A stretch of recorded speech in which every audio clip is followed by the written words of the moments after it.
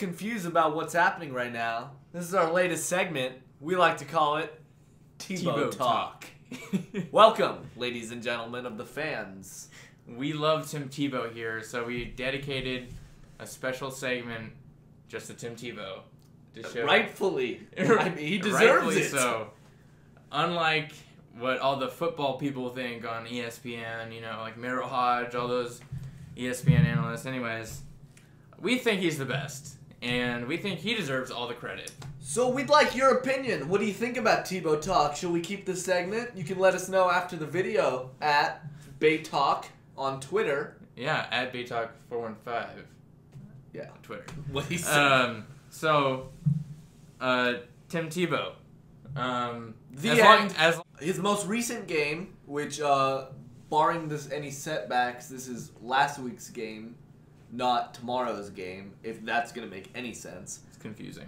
It's very. But he went 10 for 14, threw over 200 yards. I watched the game. It was on television. Did you watch it? I wasn't. Oh, you were at work. I work.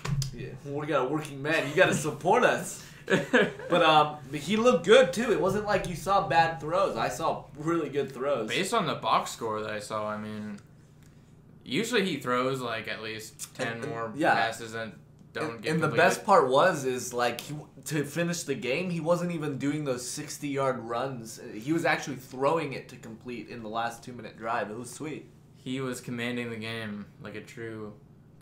Does John Fox, the head coach, deserve all the credit, or does Tim Tebow? I like Tebow. I mean, nothing's changed with John Fox. Kyle Orton, he didn't play him right, and he didn't play Tebow right to start. It was all Tim Tebow at the start, coming back with the last 2 minutes. The way I look at it is, John Fox was head coach when the Denver Broncos were 1-4, and he's still the head coach. So he's been. It's kind of like it wasn't his fault, or it's not. He was not responsible for the winning streak they're on right now. It's more like Tim Tebow is, because once he got in the starting position, they've gone 6-1. So yeah, and we've seen amazing comebacks. The game they lost was one of his first games where Coach Fox wasn't playing him right. Yes, and he does have some help with Willis McGahee having an outstanding year, and the defense, with Von Miller. Yeah, good pick in the draft. Yeah. So next up, let's move on to our fan questions. We got 3 questions, and we're going to put them all in this video. All right.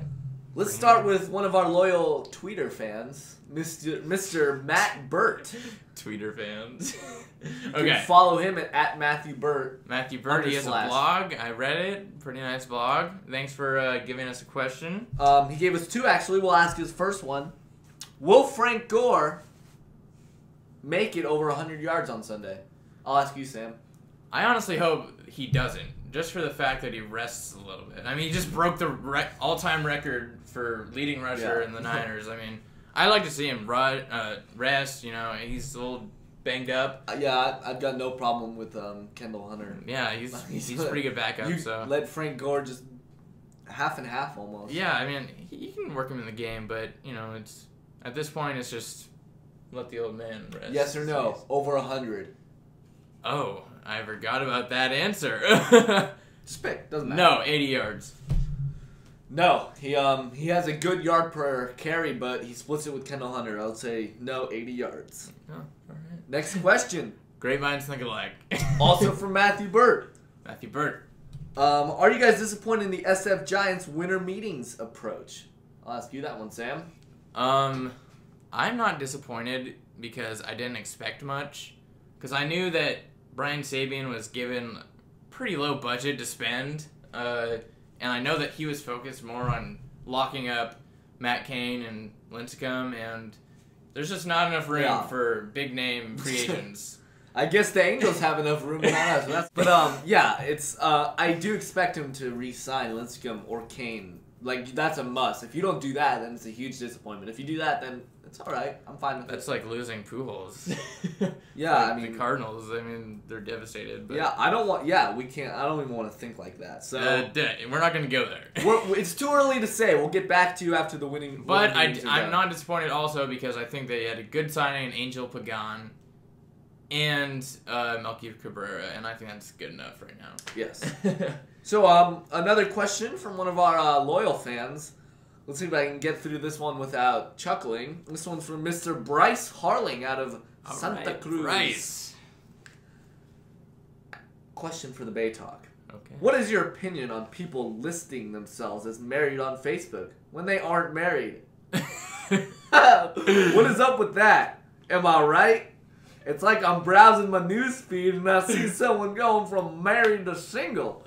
I can't get all concerned and empathetic. Then I look who it was and I'm like, oh, does this overshadow the underlying problem of casual divorce in our beautiful country? Thanks, Bryce. He hit a deep topic. We're here to answer. Oh my God! Bam! Deep, insightful question. That was one of the deepest things I've ever heard. Yes, as annoying as it is to log on Facebook, I mean, it's one of the few annoying things.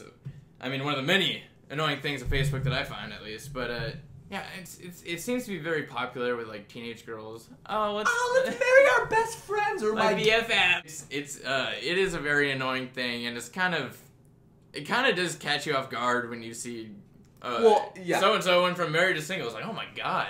It's really? Got to the point where my feelings have so been blackened by it. I mean, this is a very touchy subject, married to single. Nobody wants to get divorced. But it's like I see it now and like I could just care less at this point because I know it's fake. Hey, nothing. This is the fan question. It is a fan question, but I would have to say, let's see what is final. Does this overshadow the underlying problem of casual divorce in our beautiful country? Yes. Facebook is the reason for casual divorce. You're not out there to get married for a month, make a quick few bucks and leave. Okay? It really sugarcoats the whole thing, and it kind of just, makes it less serious than it should be. That's what I'm trying to say. That is what you're trying to say. I play Dirt 2. I think it's awesome. Sorry. Oh my God, dude. That was recorded, too. This is a special viewer question from Mr. Cal C. Harling. You might recognize that last name as Bryce's father. Wow. He would like to know about the 2011, please correct me if I'm wrong. I know you're not going to correct me because you don't know either. 2011 Dakar Rally. Is that how you say it? Dakar. Dakar. Mr. Cal C. Harling, we don't know much about this, and we've tried our hardest in the short amount of time to cover this. We read that Mark Coma from Spain won his third Dakar in the motorcycle category. Well, we have Wikipedia up right now.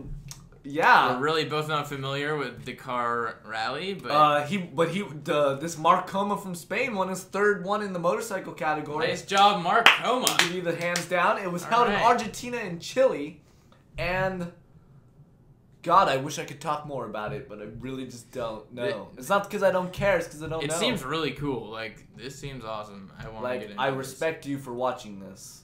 Deaths. Ooh, that's a good one. A total of 4 people were killed in the Dakar-related incidents during the rally. That's all you need to know. Dangerous. We'll see you next year, Dakar. Hopefully we'll watch it next time. 2012. 2012. We'll watch it next time. That has been the fan questions of the week. That has been Tebow Talk. Thank you for watching. Thank you so much. And we'll be back real soon with a video on Niners. Be sure Giants. to watch our next video. Should we end on that? Stay classy, San Francisco.